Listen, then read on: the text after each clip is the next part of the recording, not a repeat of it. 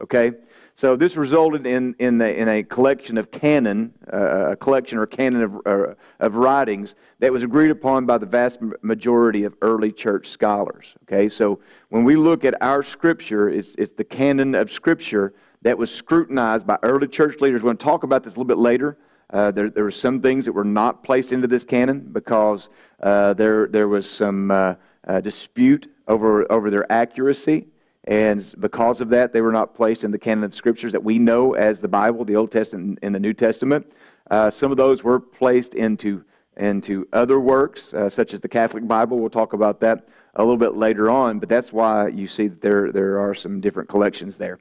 But these early church fathers, they supervised the collection, the acceptance, and the authentication of specific books to be included in the Bible. Now, the books of the New Testament were accepted only after careful and often extreme examination of the original as well as copied documents. We'll talk about that a little more in detail. But they considered things, and this is why it's so important. They considered things like the historical setting, the authoritative and collaborative nature of the documents, and the divine revelation of their content. And so these were, not only was the Bible written by holy men as moved upon by the Holy Spirit, but these early church fathers were led by the Lord to discern what were the true books that needed to be included in this canon. The canon of the Old Testament refers to the 39 accepted books of the Old Testament. The New Testament, of course, refers to the 27 books of the New Testament. And the primary standard for a book's inclusion in the New Testament required that it be written either by an apostle or someone close to an apostle. Okay, so just somebody that was just a good writer just couldn't come in and write a book in the New Testament. It had to be somebody that was inspired by God and had to be someone that was respected as an apostle or close to the apostles. And they guaranteed that the writings about Jesus in the early church would have authenticity of an eyewitness account. That's the other great thing about this New Testament Scripture, because the New Testament Scripture serves to validate everything that we read in the Old Testament. That's why we're going to focus a lot on the validity of the New Testament tonight. It's because the New Testament, we use that to validate the writings of the Old Testament. And just remember this, the Bible that the New Testament church used, okay, that Jesus used was the Old Testament. It was basically the Pentateuch, okay? So that was the Scripture that Jesus used, but he used basically the Old Testament as his Bible, okay? So that's why the New Testament serves to authenticate the Old Testament for us. So the Apocrypha, that's something that also we need to deal with. It refers to a collection of up to 16 books that were considered secret or hidden, originating between the Old and the New Testaments. These books were handed down through centuries as valuable literature associated with the canon of Scripture. They carried a particular history, but were of dubious origins that were considered questionable by most scholars. And so that's when you hear about the Apocrypha, what they're talking about are these books that did not make it into the canon of Scripture, into the Old Testament or the New Testament. However, the Roman Catholic Church and the Council of Trent in AD 1546 declared that 11 of these books would be added to their canon of Scripture. Therefore, today, those 11 only appear in Catholic Bibles, and those are not in our Scripture. Okay, so that's you just need to know that. And of course, the Septuagint. Septuagint is the Greek translation of the Hebrew Old Testament that was created somewhere around 250 BC by 70 Jewish elders.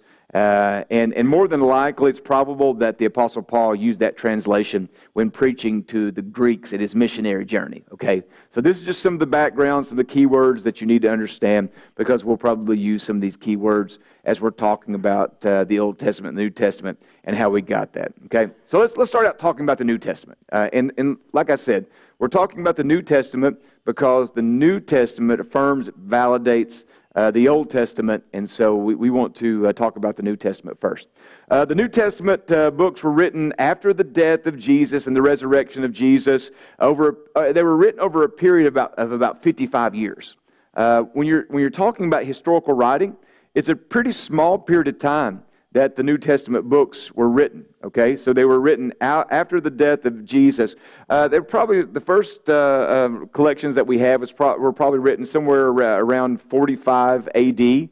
Onward, and probably more than one written collection of sayings of Jesus circulated in the churches. And so this is something that we need to be aware of. The earliest of Paul's letters, because we know this, the Apostle Paul wrote 2/3 of the New Testament. But the earliest of Paul's letters was Galatians, and it's estimated to have been written in around 49 A.D. Tradition indicates that the Gospel of Mark, preached out of Mark this morning, love those miraculous works of Mark. Now, think about all the miracles that we talked about that's written in the book of Mark. We told you guys this morning that if you're looking for a book of miracles, read the book of Mark. And the book of Mark was the first gospel believed to be written, and it was written probably sometime around 45 A.D. Some scholars believe it may have been a few years later. But when you think about that, that's a pretty close time period after the death of Jesus. And so these eyewitnesses' accounts of what happened in the gospel, this is not something that happened 200 years, 300 years before these Gospels were written. No, we're talking about time periods for most of the entire New Testament, less than 50 years after the events that occurred that these books were written. Okay, and I know some people say, well, why didn't they just write it along the way? Because I know, you watch The Chosen and Matthew's, Matthew's, he's writing as he walks. But what we have to realize is that they never could have imagined that they thought they were just following a teacher that was going to take over or do a military takeover over Roman society. They never could have imagined that he came, even though he told them that his kingdom was not of this world. I mean, he came out and spelled it out to them, but yet they still couldn't imagine that he was coming to establish an eternal kingdom, a heavenly kingdom. And if so, they probably would have documented it as they went. We'd probably had, no wonder they say, many more works did he do that are not recorded in the Gospels. But he did that.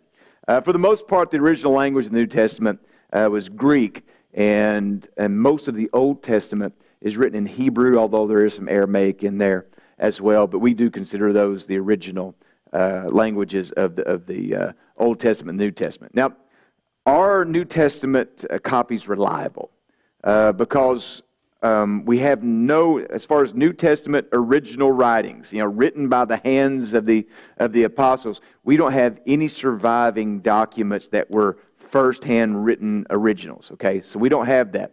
What we have is meticulous copies, and I say meticulous copies because they were very careful. Scribes in those days were very careful to copy, and they were handwritten copies. And so the copies of the New Testament that we have were meticulously copied documents from the originals that were passed down from generation to generation. But the early manuscripts are very precious because they tell of Christ's coming, they tell of his life, and there's many letters telling about the growth and the expansion of the early church. And because they were so valuable, they were considered sacred. And because they were sacred, they were copied with, like I said, it's not just like if you said, hey, copy this list down and you show me a picture of your phone, you know what I'm going to do? I'm going to use shorthand, and I'm just going to do something that gets the gist of it. And that's not the way. These were sacred writings because it told of the birth and the life and the death and the resurrection and the establishment of the early church. And so, because they were so sacred, they were meticulously copied word for word from the original documents as to not lose any meaning from them. So, like I said, none of those original documents exist, but what those documents are referred to as from scholars as original autographs. They don't survive. So here's the incredible thing is that no scrap of parchment or papyrus or anything like that bearing any of that handwritten originals have been discovered so far. I say so far because we're discovering new things all the time.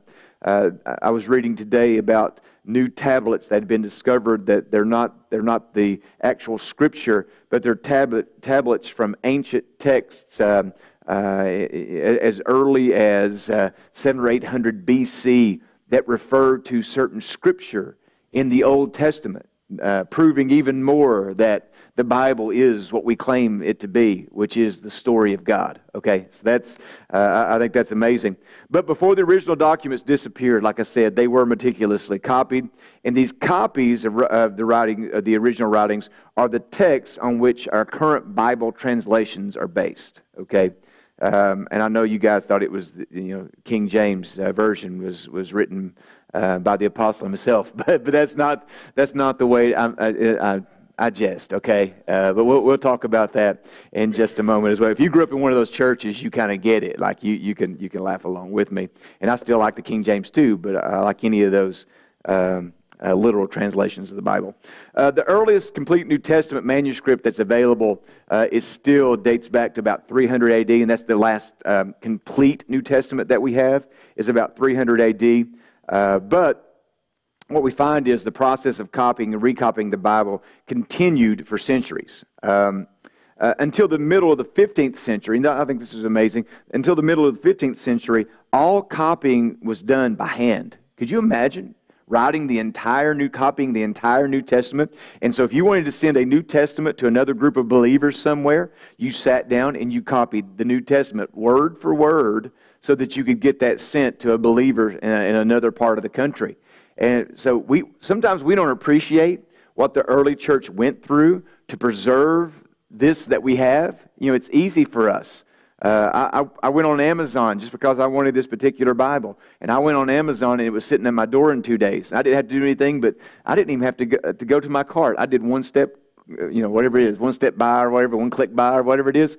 And yet sometimes because things are so easy for us, we don't appreciate what the early church went through to preserve what we have in this New Testament. They had to copy it word for word just to send it somewhere else. Okay, but with the invention of printing in Europe, copies could be made in greater quantities, and that led to what we see today. But each copy of the Bible had to be produced slowly by the hand with the old system. But now the printing press, we see thousands of copies in no time. Okay. So let's talk about these manuscripts, because I think this is very important. This is where we need to kind of take some value out of this, is that the older handwritten copies of Bible texts are called manuscripts. These copies of that original text, we call those manuscripts. And early manuscripts for the books of the Bible were written on papyrus or on some kind of skin. But papyrus was a type of ancient paper manufactured from a reed plant that grew in the Nile Valley and similar environments. But papyrus was very expensive, but it wasn't very durable. And that's why we don't have the original writings around anymore. Only the copies of the original writings, was because papyrus, although it was expensive, it wasn't very durable, and it rotted quickly when exposed to dampness. And so the ancient papyrus manuscripts, which have been discovered, because there have been a few manuscripts that have been discovered in part, were found in dry sands of Egypt and other arid places. Okay, so great quantities of the inscribed papyrus plants or paper have been recovered from the Egyptian sands in the last 100 years, dating from a period shortly before and after the beginning of the Christian era, about 30 AD. Okay. And a few of these scraps of papyrus paper contain ancient texts of the Bible, which once again shows us it dates back to a time period that gives us confidence that the Scripture is authentic, that it is authoritative. Okay, so that's something that we need to take away from this.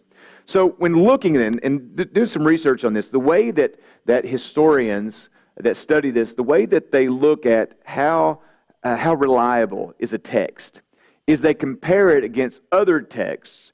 And number one, what is the quantity of texts that are available? What are the quantity of original or copied manuscripts that are available? And number two, how far from the original event did their writings take place? There's two things they look at on how valid can a text be. So when looking at these, how does the Scripture measure up against other texts? Now, let's take a few things. Let's take like Caesar's history of the Gallic War. That's something that history, and we teach in history, we say that's very valid, it's very reliable, and we see that there's 10 manuscripts in existence.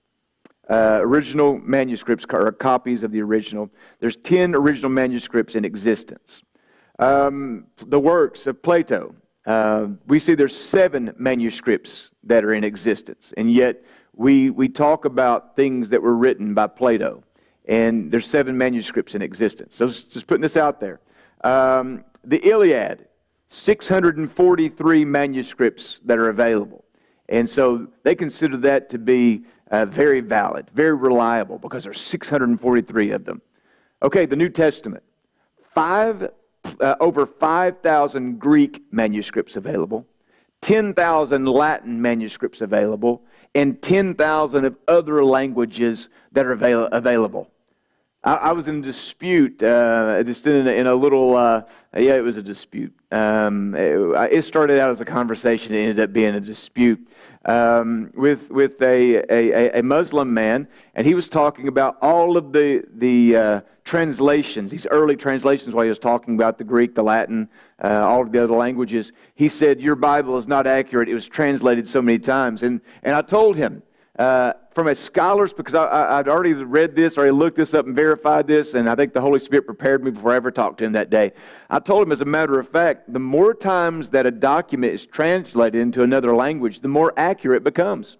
Because every time you translate a document into another language, every time it's translated, then you find the more concise, the more accurate meaning of the words that are written. And so the fact that the Bible was translated, and so we have original manuscripts of so many different languages that the Scripture were translated into, it shows us that the accuracy of the Bible is greater than any other document that you can find that we consider a reliable ancient text. More copies of the Bible, of the original manuscripts of the Bible, than any other ancient text, and yet still people want to question the validity of the Bible. And so that's the number of documents that are out there. The other thing they look at is how far from the actual events were these written. Okay, so how does the New Testament measure up in that way? I say, when it comes to Caesar's Gallic War, how does it measure up? Well, we see that the earliest, it was written in 100 BC. The earliest manuscript that we have is from 900 AD. Some of those are dating to about 1100 AD. And so almost a 1,000-year gap from the original writing to the earliest manuscript that we have a copy of, because we don't have any of the originals of any of these. We only have the manuscripts, the copies. So you can see there's a 1,000-year gap. We still consider that to be a valid document. The works of Plato was written in 400 BC. The copy was in 900 AD. And so you can see there, it's a gap of about 1,300 years between when it was originally written and the manuscripts that we have today. The earliest manuscript we have today is a 1,300-year gap.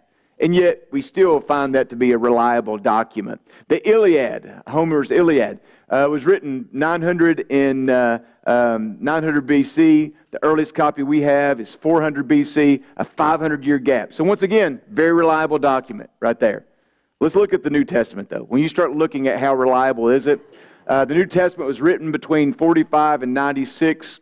The earliest copy that we have was AD 125.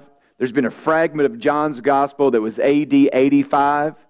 Most are 2nd, 3rd, and 4th century. But the gap are as little as 35 years.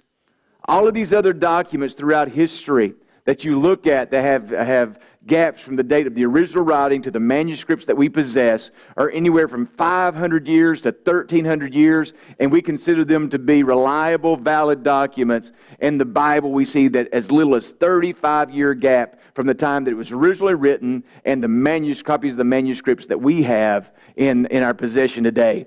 It just goes to show us that the Bible is what we think that it is valid, it is reliable, not only for our faith, not only because we have faith to believe, but historically it's an accurate document. Historically, we prove it out historically to be reliable. And maybe you don't geek out on that stuff, but I absolutely geek out on that stuff. I love that stuff. I love the fact that we can historically prove that it is. Now we also believe that it was these original writings were written, it says before 45 to 96 AD, but most of those were probably written before 70 AD. Just so that you know, even closer to the time of the death of Jesus Christ, to the Acts of the Apostles. And so the time gap gap between the historical accounts and the time they were written are probably even closer than we give them credit for. And the reason why is because let's take out the book of Revelation and the last three letters of John. But the rest of the New Testament books, there's a solid basis that none of them were written later than at least 80 AD, 50 years after the death of Jesus, because most of the New Testament was likely written before the fall of Jerusalem in 70 AD. How do we know that? Because that was a significant event. And nowhere in any of the scripture that we have in the New Testament does anybody mention the fall of Jerusalem. Nobody mentions the fall of Jerusalem. It was something that Jesus alluded to. So surely if it had happened before the scripture that we have was written, then surely the writers in the New Testament would have written about it. But nowhere do we find that anybody wrote about the fall of Jerusalem in 70 AD. So that means, or even perhaps before the fire of Rome in 64 AD as well. None of this was written about that we find in the scriptures. And so, like the Muslim community wants to say that our New Testament wasn't compiled until 2nd century. That's just not so. History doesn't bear it out, nor does the accounts of the writer bear it out, just because of what they included and what they failed to include in the document. This would have been, if Jesus had mentioned and predicted the fall of Jerusalem, and it had already happened, don't you think that it just serves to reason that the New Testament writers would have included that in their writings? But you know why they didn't? Because it had not happened yet. Because the Bible wasn't written in 200 AD the way the Muslim community wants to believe, put out that propaganda. The Bible was written much earlier, which bears out to the original manuscripts. Okay, the same logic can be taken a step further. For instance, the martyrdom of James in 62 AD, Paul in 64 AD, and Peter in 65 AD, all of them major church leaders, yet their deaths, and you know what? Their deaths had to be big in the Christian community. It had to be something that sent shockwaves across the early church. Yet we don't find the deaths referred to in any one of these 27 canonized books. And you know the reason why they're not mentioned in there? Because they hadn't occurred yet. Because the scripture was written before this time. Okay, so we can see the scripture was written very close to just a number, a few decades after the death of Jesus, and very close to this the Acts that we read in the early church. And so they're very historically reliable, is what we're talking about. So let's compare that to the Quran, since they like to make accusations about the Bible being written 200 AD. Let's compare this to the Quran. Because prior to 750 AD, that's 100 years after the death of Muhammad, by the way, we have no verifiable Muslim documents that can give us any kind of viewpoint into the formation of Islam. Nothing. There's no verifiable documents. As a matter of fact, most of the writings that we find are well over 100 years, almost 200 years after the death of Muhammad. Even the fact, and you can go and you can read this for yourself, history itself refutes some of the claims that are made in Islam, because one of the things that Islam claims is that there was, people, the Muslim people that was in that, their Arabic people and the Jewish people had a qualm, but history bears out that they were actually very friendly with each other, well beyond when the time of the death of Muhammad would actually occur. And so history itself doesn't even line up with what the Quran states in its own writing. But I look at this. So the primary sources that we possess for the Quran are anywhere from 150 years to 300 years after the events that they describe. I mean, that's when you look at lining up with things. Also, what we'll find is there's no early texts that the Islamic people can point to what the historical accounts that there's many historical accounts in the Old Testament that what you find is, and you can go do a study on this, compare it out. They take the occurrences in our Old Testament of creation, our occurrences of a lot of the life of Abraham and different things, the flood, different things like that, and they go and they've made changes to them and they've included it in their texts. Yet none of these texts before this 750 to 800 AD can be found. And so there's nothing to substantiate their claims that their book is truly a holy book. As a matter of fact, it came along almost, think about this, guys, almost 700 years after the New Testament. This is well over almost 2,000 years after some of the earliest texts that we've been found of the Old Testament. And so when you start talking about the authenticity of a document, I think that we can see historically that the Word of God, the Bible that we have, is absolutely infallible. Not only from a spiritual standpoint, but also from a historical standpoint. Okay? So that's New Testament. I get pumped up when we start talking about the New Testament because I believe it, and I love when you can take history and you can bear it out in history. Okay? So let's talk about the Old Testament. Now, the books of the Old Testament, they were written over a period of about 1,000 years. And I know you say, Pastor Scott, the earth goes back to 400 BC and the creation story. I know, I'm just saying when it was written over a period of about 1,000 years because we believe that Moses most likely wrote them after his divine call to lead the children of Israel out of Egypt. And that's somewhere around 1491 BC. And most scholars believe it was written between 1491 BC all the way up to around 450 BC with the book of Malachi. And that's where we take our Old Testament. So about a period of 1,000 years. Most of them were written in the Hebrew language, except for a few selected passages that were written in Aramaic, okay? Moses is believed to be the author of Genesis, Exodus, Leviticus, Numbers, and Deuteronomy. That's what we call the Pentateuch, the first 5 books of the Bible. His writing of the creation and the fall of man, those are writings that dated back, and were passed down through oral history, dating back to about 404 BC is where most scholars believe. And they were back then, there wasn't written language. There wasn't a way to record those documents. And so that was passed down through oral history until the time that it was written by Moses, and somewhere around that 1491 BC date that we give. So we believe that God enabled Moses by the Holy Spirit to have the wisdom to record those things so that it could be passed on to us later on. Now, the arrangement of the books and the chapters of the Old Testament that we're familiar with today, those are inherited from a pre-Christian Greek translation called the Septuagint. We talked about that, and that's why they're organized in the way that they are. And you'll probably notice that they're not necessarily chronologically ordered. If you go back and you read parts of the Old Testament, you'll find that there's some skipping around back there. But this was the order that we have today came from the Septuagint. Okay, so that's the reason why.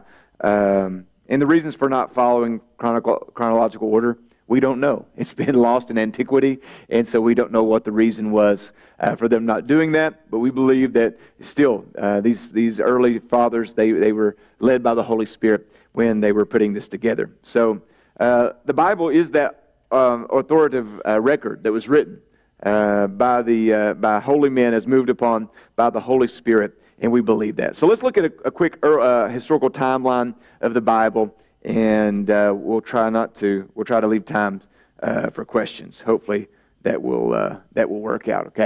Okay, historical timeline of the Bible. First of all, 250 BC, the Hebrew Old Testament scrolls translated into Greek and called the Septuagint. Okay, so that the first Old Testament that we have a complete work of was in 250 BC. Okay, so that's for those of you who maybe you weren't raised in church and maybe history is not your thing. If we're on a timeline here and we start at the beginning of time over here, everything that you got 0 right here in the middle, okay? Everything that happens before that is counting up BC.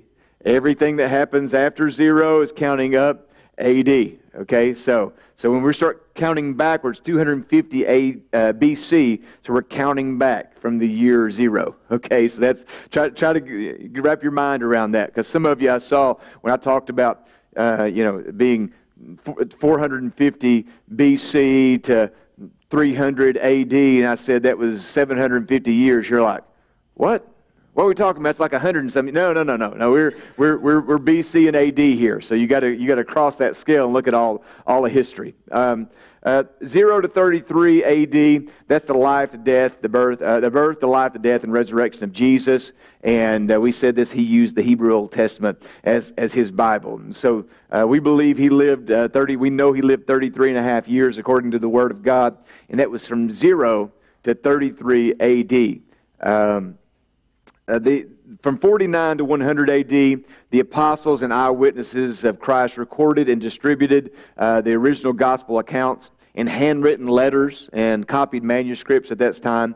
Most were written on papyrus, we told you that, but they used both the Greek and Hebrew Old Testaments as their Bible. And so that works us all the way up to 100 AD. Okay, so just know from 250 BC, that's when the Septuagint was written. That's that Hebrew Old Testament written into Greek, all the way up to 100 AD. That's where we see all of our writings, okay? So that's the main writings of the Scripture in that time period. Now, everything after that is going to be what happened that brought us the New Testament, the Old Testament, like we have it today, okay? So let's kind of jump into that. I know there's a lot to cover tonight, but the notes will be on the website, so you can go, but they're already up. So you can go to our website, fowcnorton.com, and you go to our School of Christ tab, and you can download the notes for tonight, because this is a lot, and I'm skipping over some of the stuff I'm having in my notes just for time's sake, and you can pick up on some of this that I left out as well, okay? 150 to 397 AD. For nearly 3 centuries, we had handwritten copies or collections of the individual New Testament manuscripts that circulated throughout the Roman Empire. Some translations were made from Greek into Latin, to Syriac and other Coptic languages. And so just realize, like we said, the more a document historically, linguistically, the more a document is translated into other languages, the more care that is taken to make sure it is accurate. So what historians find is the more something is translated, the more accurate it becomes. And so don't let anybody tell you that because of all these translations that the Bible is not accurate. No, history bears out that it's even more accurate the more something that is translated. The various bishops and Christian leaders began to agree on which book should complete the New Testament. And over the early centuries, great Christian minds, they studied and they committed themselves to these manuscripts. And finally, in 367 AD, the Eastern Church of Alexandria, it's in Egypt, and in 397 AD, the Western Church of Carthage in North Africa agreed on the Greek version of 27 books we now have as the official New Testament.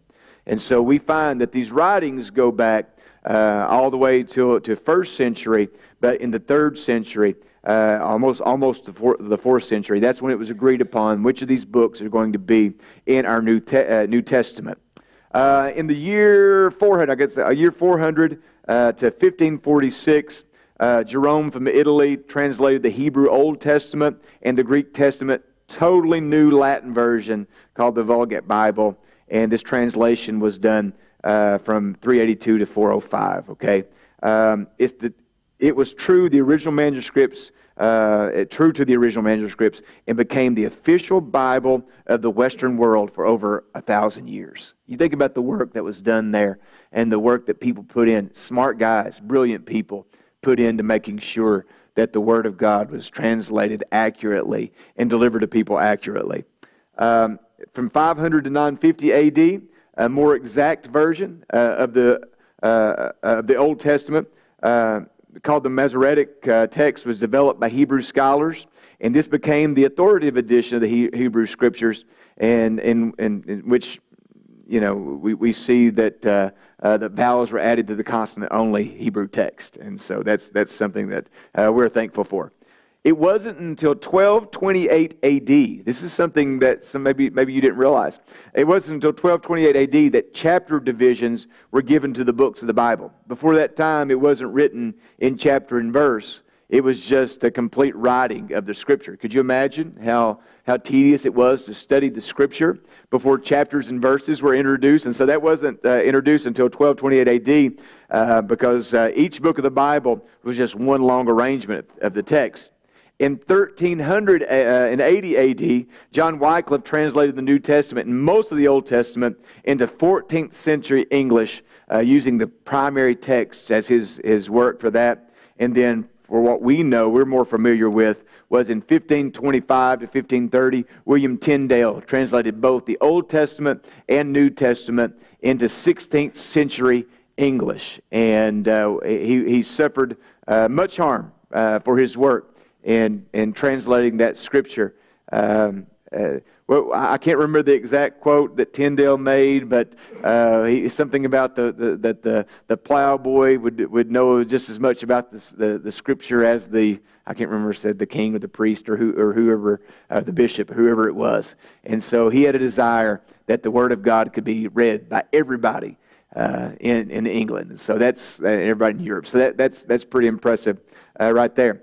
1535 to 1539, Miles Cloverdale, Mr. Matthew published separate Bibles in the 16th century English, and they primarily used Tyndale's research for their work. And then in 1551 AD, verses were added to the chapter divisions in the Bible. So we're all the way to the 1500s now before verses were added. Okay, so we talked about how back in 1200 the chapters were added. We're in the 1500s now before verses were added. And so it's starting to look more like what we see in our scripture today by the additions of the chapters and the verses. Because when Paul wrote his letters, he didn't do it in chapter and verse.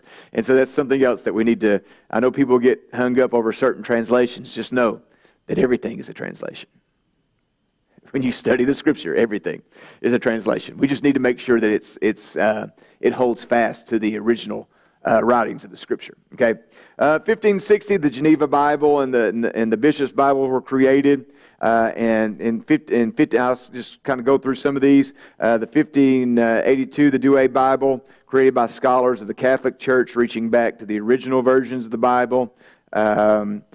This translation does contain or did contain some controversial notes all the way to modern times, because like I said, some of the books that were not originally allowed into the early versions of our Christian Bible were allowed into that Catholic Bible, and some of those notes were not generally accepted and have now later on have been taken out of the Catholic Bible. Some of the notations were. So just kind of know that, just not slinging anything, just educational purposes. 1611 AD. I know some of you guys perk up when you hear 1611. But yeah, Pastor Ron was like, yes, 1611. That's the authorized version, right? That's what, when you hear people talk about the authorized, somebody said amen right there. That's, I know. 1611 AD, that's the authorized King James Version of the Bible. It was translated, this is a big deal, guys. It was translated by let me find it there, by 47 scholars under the authorization of King James. Okay, so this is, it is a big deal. I had something else I wanted to talk about that. Okay, so the Bishop's Bible of 1568 was the basis of the King James Version. They also brought some information from Tyndale's translation, which led to the Bishop's Bible. But the Hebrew and Greek texts were studied and other translations consulted. And that's why it's such a respected version of the Bible, is because they looked at the original manuscripts that they had to make sure it was the most accurate to the original manuscripts possible. And that became the most popular version of the Scripture for over 350 years. And so when you're looking at the work that was done there, it's pretty impressive. 1881 to 1885, the Revised Version. Let me put that up there. The Revised Version. That was a revised version of the authorized King James Version of 1611, and it reached back to the most ancient copies of the original Scripture. 1900 to 1901, the American Standard Version was an updated version of the Revised Version of 1885, incorporating the preferred renderings of the American members of the same committee. And then from 1952 until now, 1952 until now, there have been more translations completed in the last 60 years than there have the previous 2,000 years before that. And so We look at that, and no wonder people believe that this is probably a fulfillment of many believe a fulfillment of what said in Matthew 24. And this gospel of the kingdom will be preached in the whole world as a testimony to all nations, and then the end will come. Amen. So I believe we're living in the last of the last days, and this is just another one of those fulfillments of prophecy that's occurred, because we have more translations of the Bible than ever before. I want to deal with this real quickly, and I'm not going to get to go through everything, but I do want to talk about this before we break tonight. Dead Sea Scrolls, 1947. Because we told you at the time, the earliest text that we had found, 200 of the Old Testament, just really 2nd century BC was where those were. But in 1947, me and Pastor Cody, Pastor Rob, some of us, we've been there. Me and Cody, we climbed up some of the caves. we had to make that trek when we was in Qumran, and we climbed up to some of the caves. There's a little shepherd boy looking for a goat. Was that the story? Looking for a lost goat. That he threw a rock down into one of the caves to see if anything was in there, and he heard something break. And it was pottery that contained some of these vessels with writings, articles with writings on them. And it was these were the Dead Sea Scrolls. The Qumran caves at Qumran overlooked the Dead Sea. And so what was so amazing about this was manuscripts that were 1,000 years older than any known manuscripts of books of the Old Testament were discovered. So think about that. This is monumental. That people would argue that, yeah, okay, you claim that the Old Testament is what you say it is, but your manuscripts are not really old enough to be really reliable. They found manuscripts 1,000 years older. And this is the other thing that you have to realize. When did Israel become a nation? 1948, right? The Dead Sea Scrolls paved a way for the establishment of the nation of Israel, because until this time, historically, people would not give validity to the fact that there was a homeland, that the Jewish people had a homeland in modern-day Israel. But when they found, you know what? You can feel the Holy Spirit just talking about this. But when they found the Dead Sea Scrolls that dated back 1,000 years older than any other Old Testament text, it showed them, the writings proved that the Jewish people had a biblical homeland in the heart of modern-day Israel, and it paved a way for establishing Israel as a nation in 1948. It may not have passed in 48 if it hadn't been for the discovery of the Dead Sea Scrolls, the biblical text in 1947 that gave validity to the argument of a biblical homeland, a biblical heartland there in Israel, and where they're still settled to today and still fighting over their right to be there unto today. Okay. Now, what we kind of see where the text came from, historical value to that. But our response to this, now I just want to talk about this very, very quickly, but our response to all of this is we have to believe that Jesus Christ is who He says He is. We have to believe that what is written in this Scripture is absolutely the Word of God. It's infallible. I believe it. You know, in the old church, we used to say, I believe it from Genesis to maps. Because for some of you, you know what, these new Bibles? Oh, yeah. See, if you don't have like a paper Bible, some of you guys use YouVersion, but in the back of your Bible, there's maps back there. So we used to say, I believe it from Genesis to maps. And so the maps are not a part of the original writings, okay? And so I would say that. But you have to believe that the Scripture is absolutely everything that we're to base our lives on, okay?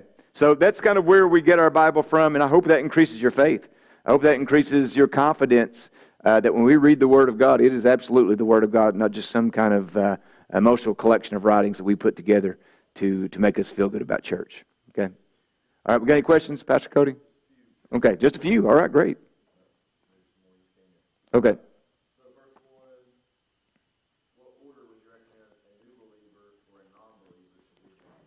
Yeah, I wouldn't start at Genesis. I would not start at Genesis. You know what? Read the Gospels. I say if you don't start out with the Gospel, read John, follow that up with Mark. Maybe go back to Matthew. I always love. Let's read Romans. Romans is a great book to read. Read Galatians. Read First and Second Corinthians. That I would say if I'm a new believer, then start out in the Gospels because you're going to learn who Jesus is. Everything that we live our life on is based on Jesus, and so I would say start in the Gospels. If you want to know a gospel, I'd start in the Gospel of John. Go back, maybe read Mark, do Matthew, and then Luke after that. I would do it in that order probably if I was going to be the one reading it. That's personal preference, but I would probably, if you want to read some of the writings of the apostle, I'd start out in Romans. I love Romans.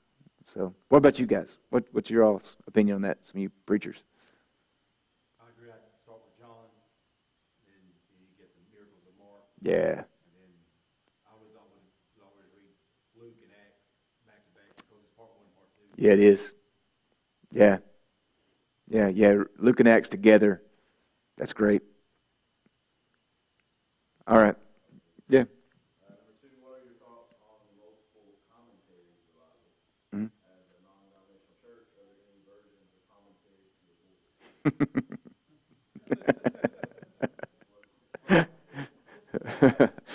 the Okay, so first of all, let's talk about biblical translations. Translations, there are what I look for is I want a word-for-word translation, and so the ESV is a word-for-word translation. If you want something, I like the King James. I like the New King James. I think the New Living Translation is a word-for-word translation. It's another great translation. So if I'm looking for a translation of the Bible, then I would go word-for-word translation. I'm not against using paraphrases for as support, right? Because sometimes I'll go and read a paraphrase. Now, paraphrase that can be like the Message Bible is a paraphrase. It's not a word-for-word translation. They take the meaning of maybe a passage of Scripture and they put that whole passage of Scripture into their own words. The NIV is not going to be a word-for-word translation. Sometimes they do a phrase-by-phrase translation. They translate it by phrase. So that's not going to be a word-for-word. Personally, I think stick to a word-for-word translation. That way you get the accuracy of the text. When it comes to commentary, I think you have to research the individual himself. Who wrote the commentary? Matthew Henry's always been a solid commentary on the Bible, and so I think that's solid. What are the commentaries you guys use? Zondervan, if you want Spirit-filled, Zondervan does a Spirit-filled commentary on the Bible. What else, guys? What do you guys use? Yeah. Yep. You got to look at it as a Spirit-filled church. You want to line the commentaries. But where to read on Spirit-filled commentaries, just to understand there's going to be some friction with what you believe and what they come. Hey, sometimes you got to take it by, and this is not saying anything about but I did my doctorate at a Southern Baptist seminary, and so I in some of those lectures I could hear Southern Baptist doctrine that may not have been Bible doctrine. Okay, if you're going to do things like that, then you need to be versed enough in the Scripture to where you're able to take. Me and Brother Rob was talking about it yesterday doing coffee. When you're listening to things like that, reading things like that, it's kind of like eating trout that you catch. You gotta enjoy the fish and spit out the bones. Okay, I don't recommend that to new believers, but if you've been a believer for a while and you are going out to other commentaries and listening to other things, then just make sure you're well versed in the Scripture yourself. I'm reading through the CSB this year. Mm-hmm. Yep. Yeah. I bought a CSV. I like it. A lot of Spirit-filled older commentaries. When I was in the International Pentecostal Church, the presiding bishop, he was my presiding bishop locally before he moved into Oklahoma City. So I asked him that same question, and he said that from the foundations, from like Holmes College of the Bible, Dr. Holmes always said the reason that there was a lot of it written because they spent most time defending more than writing their version, they had to defend the Spirit-filled faith. Yeah. And so they didn't write a lot about on the text as much as how it was their experience. Yeah. That makes sense. Two-part question. Great. How can we actually treat the Bible as a living document? Mhm. Because the Bible distinguishes itself from other documents. Yeah. And what methods can we use to differentiate our treatment of the Bible of the different? Hey, that's a good one. First of all, how do we treat it as a living document? Is we adjust our lives to it, and not the other way around. Because there's been a lot of people try over especially the last couple of decades, to make adjustments to the Bible, to take things out of the Bible. I said last couple of decades. That's been done for years. We were touring Monticello a year or so ago, and they were talking about the Jeffersonian Bible. And Thomas Jefferson went in with the razor blade and cut out just the section that he wanted. And how long was it they said that Thomas Jefferson's the Jeffersonian Bible was? I can't remember. It's just a very small, because he basically cut out everything. He cut out anything to do with atonement, anything to do with resurrection, redemption, anything. He cut it all out. And so. Yeah, I was thinking 16, but you're probably right. You're probably 14. But how do we treat it like a living document? We realize that we have to adjust our life to it, not the other way around. That when we read it, we can get something different out of it every single time we read it because it's a living document. It's like speaking to a person. Luckily, I've had a chance to do either coffee or dinner or a meeting with Rob a few times now, and we don't tell the same stories every time. Well, we do repeat some, don't we, Rob? We don't tell the same stories every time. We don't tell the same stories Why? Because we're living people, and we want to say something different and get new revelations and new ideas and new knowledge every time we see each other. Same way with the Bible. Same way with the Bible. That every time you read it, me and Vip was talking about it this afternoon, that scripture that I preached out of in the book of Mark this morning, I'd never seen it the way that I'd preached it this morning until recently, about the blind man at Bethsaida, that his eyes were healed the second time. The first time, his mind was healed the second time. Well, how did I get that revelation? Because it's a living document. The Bible's alive. It's speaking to us. And so I read it the first time, and I see the miracle of the healing of the eyes. But here I am, 25 years later, reading that same account, probably for the 200th time, and I see something new in it because it's living. And how can we differentiate it from other books? Well, just what I said. Give priority to it because it is a living document. There's seasons that you may have to put down whatever you read, the Inquirer. Like for me, I gave up when I was writing my dissertation in school, in grad school for education. I stopped reading fiction literature. I know some of you guys that are in the literature, it breaks your heart. So I've not read fiction in almost a decade. All right, so I've not read fiction literature. What I decided to do is, even after I wrote that dissertation, I never went back to reading fiction literature anymore, because if I want to read stories that are going to change my life, I want to go to the Bible. And so I think you give it preeminence over anything else that you read. I'm not saying you don't need to read fiction. One more really good study Bible is the Spirit-filled Life. I got one of those. Yes. Spirit-filled Life Study Bible is a good one. What about you guys? How do you differentiate in your life?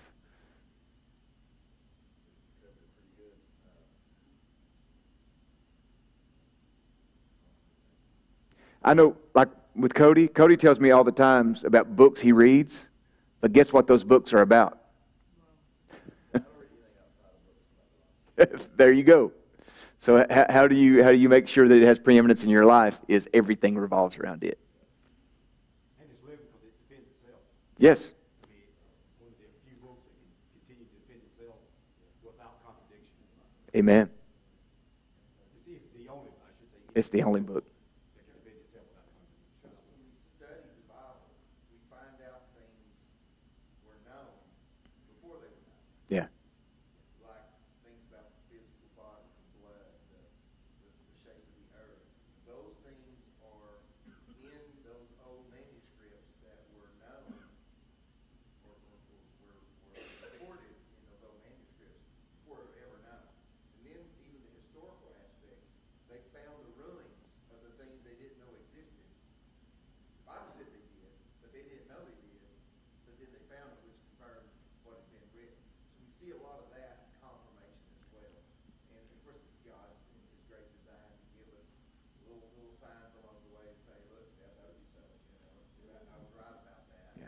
Yeah, Moses.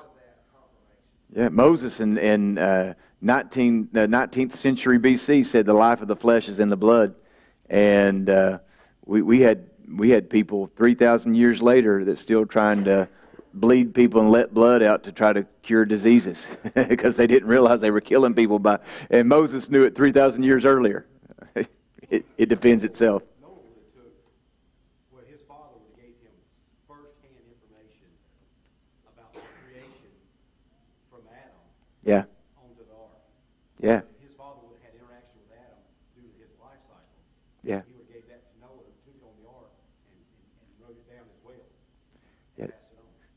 Yeah, they're eyewitness accounts that were handed down. If you look, if you do the research and run the numbers, Methuselah, the oldest man who ever lived, 969 years ago, died in the year of the flood. Yeah, So, as he was saying, that Noah would have known things from a living person from 900 years before. yeah. So, It's amazing, isn't it?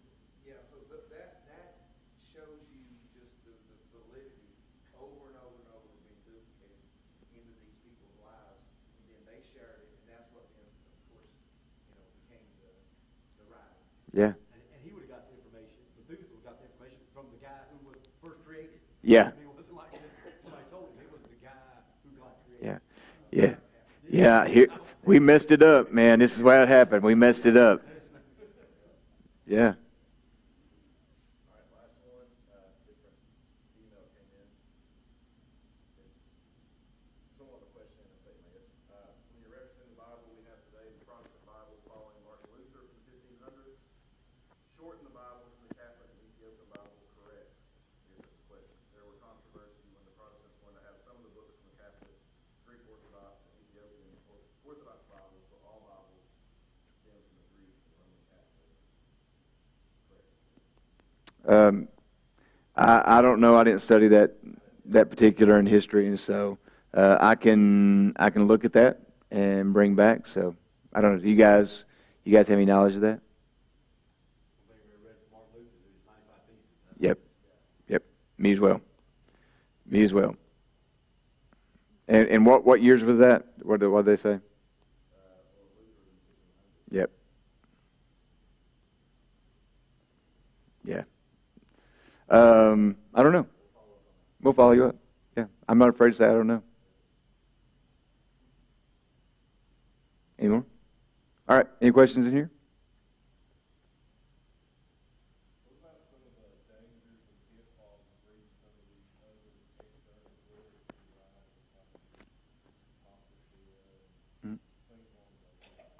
Yeah. I know there's different schools of thought here because people want to be educated in order to defend. But I've also seen people who are not strong enough in the faith to process that, and it causes confusion and doubt.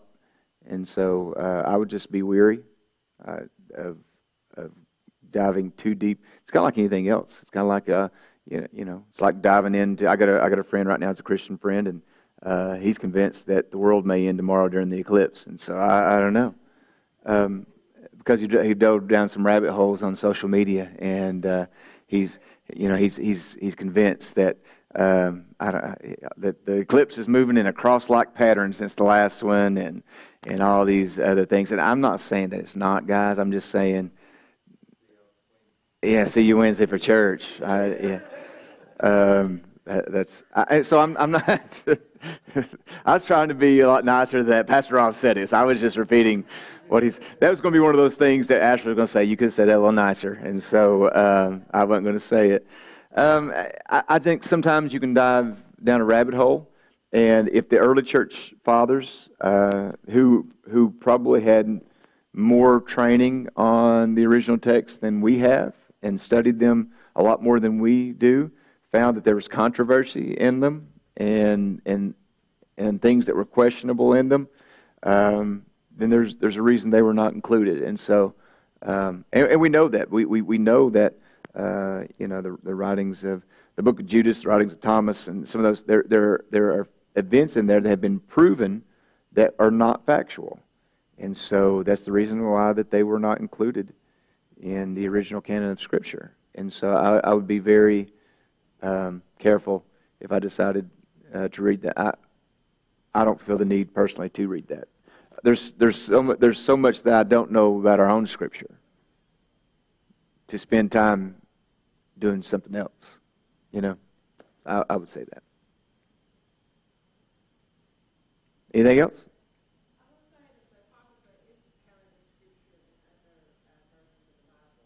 Mm-hmm.